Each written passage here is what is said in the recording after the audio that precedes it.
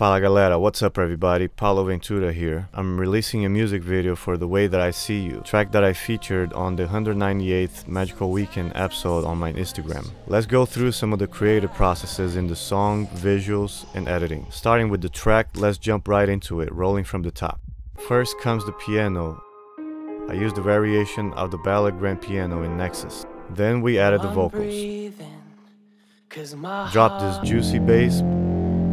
I added a vocal sample and made this melody layer. And for the last drop, I used this alarm sample for another melody. Here's how it sounds.